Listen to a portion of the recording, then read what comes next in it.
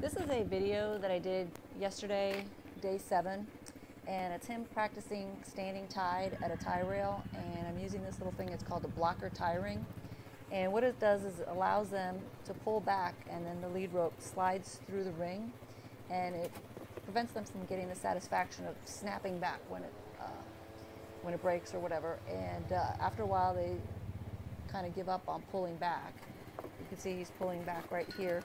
In this situation, there's actually some activity going on. He's really pretty good at tying, fairly good at tying, but there's some activity going on. There's a leaf blower blowing, and it's stressing him out a little bit, which is just perfect. It's just enough activity so that he can learn that he's not going to get that pulling satisfaction.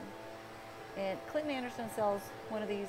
He calls it the Aussie tie ring, but there's also the blocker tie ring, which is the original, and it's exactly the same thing. It's just a little bit cheaper.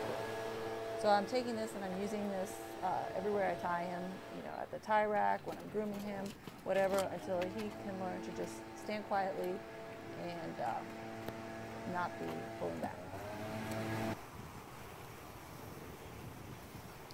Here I am working on picking up his back feet while he's standing at the tie rail, and I did this a lot when he was in his pen, but now I'm doing it in a different place, and so he's acting a little bit, you can see he's acting a little agitated. You'll see him start moving around a little bit and wiggling all over the place, and I'm just being persistent, and I'm using the whip, and I'm just kind of using the second whip to pull the string around so I don't get kicked by him, and I just keep doing it over and over and over again until he could stand quietly and just have his foot picked up.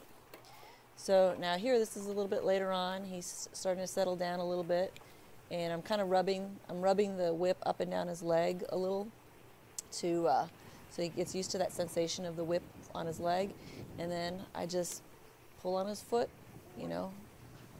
500 times until finally he gets to the point where he's not wiggling his leg around, and he just lifts it up and holds it quietly.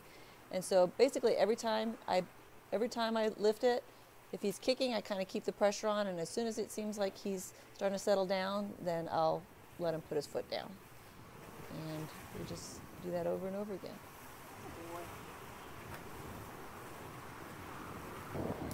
So over here, I'm doing his foot, and then again, I'm taking the whip and I'm just rubbing it up and down his leg just so he can get used to that sensation. Just